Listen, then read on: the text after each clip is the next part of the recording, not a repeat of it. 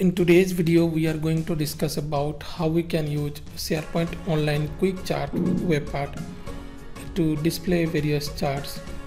This is basically a out-of-box web part which is available on the SharePoint Online modern site, not in the classic SharePoint sites.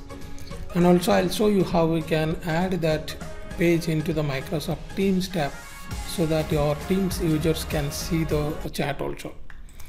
Now basically we will try to create two charts over here. In fact, in the quick chart web part, these the two options are available. One is the pie chart and the other one is the column chart. So in the right side one, you can see here, this is the column chart, and the left side one is the pie chart.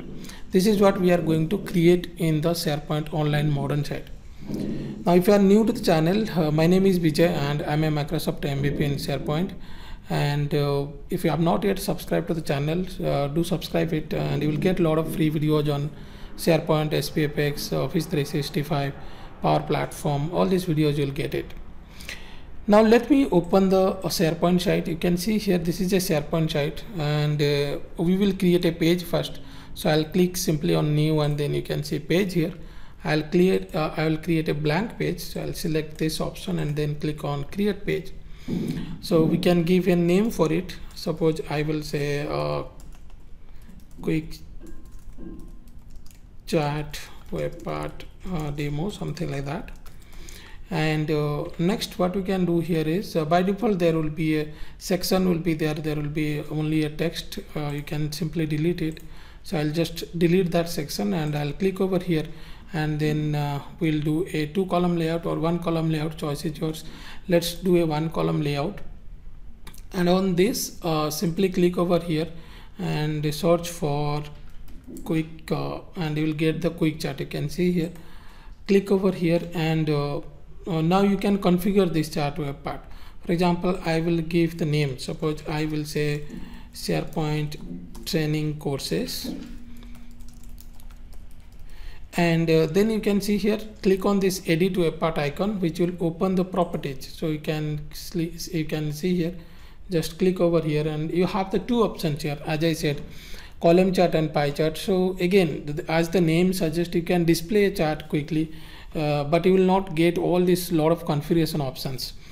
And you can select one. So first we'll select the column chart, and then you can see here enter data. Two options you have.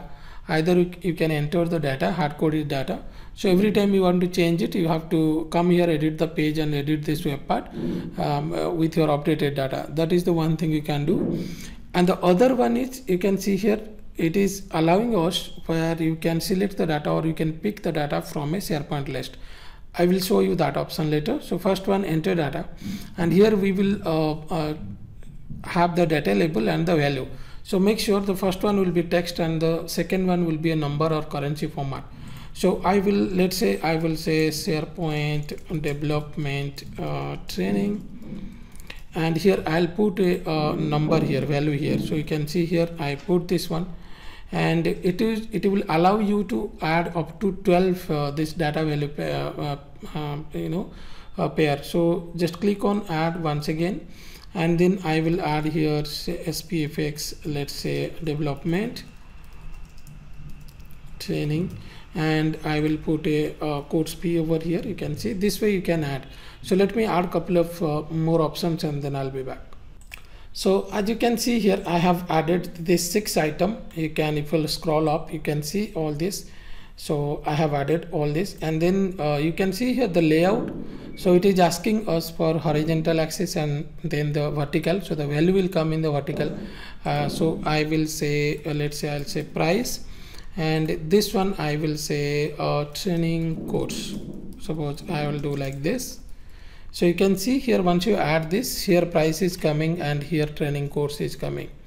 Now this is how we can, there is not much configurations options are there, but up to 12 you can add it. So I have added these things, and now you can simply close it, and if you publish it, you can see the web part.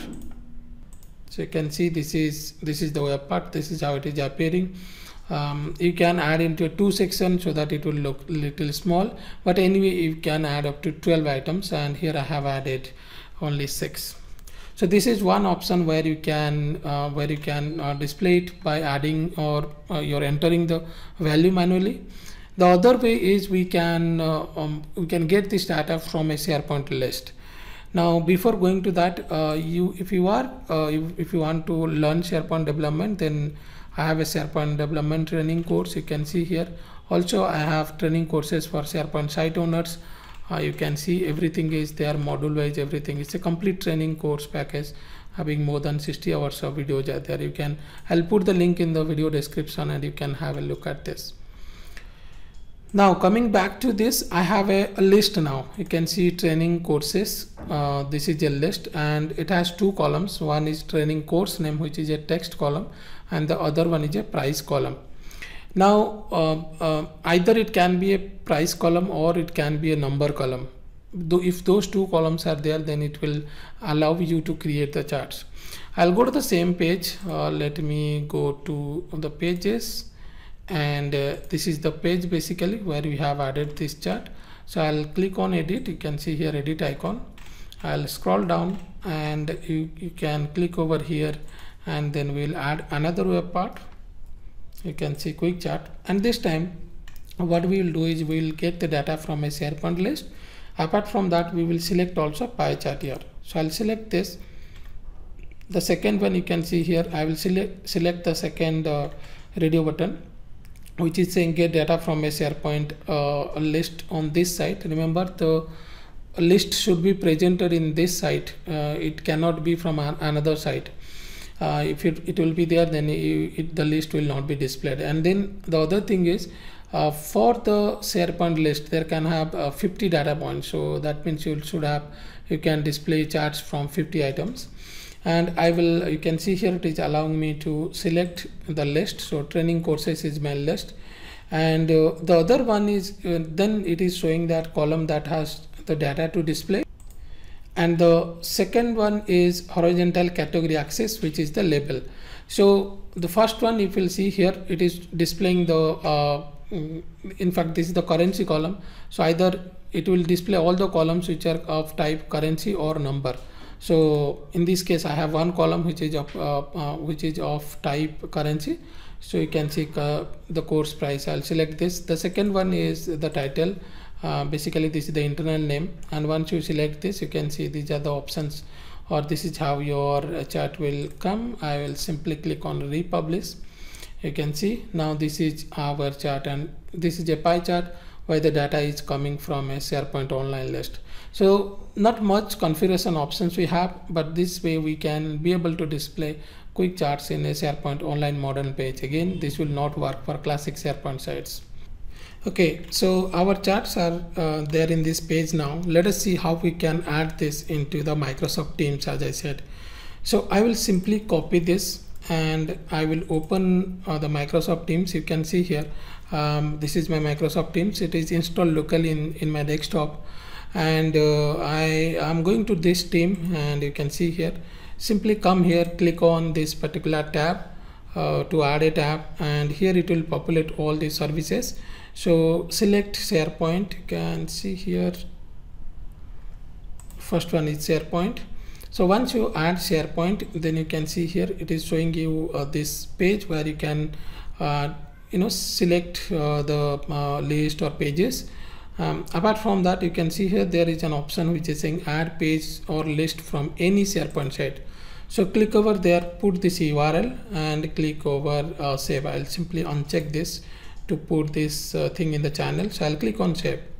So once you click on save, you can see here the page will now appear here, and you will be able to see the charts in this page in your Microsoft Teams as a tab. So this is how we can display this chart in Microsoft Teams as well. So I have already written a complete blog post on the same, and if you want, I'll put the link in the video description. You can have a look at that. So if you want similar kind of videos, then subscribe to our YouTube channel. As I said, you will get a lot of free videos on SharePoint, Office 365, Power Platform, and your SPFX development as well. Thank you and have a nice day.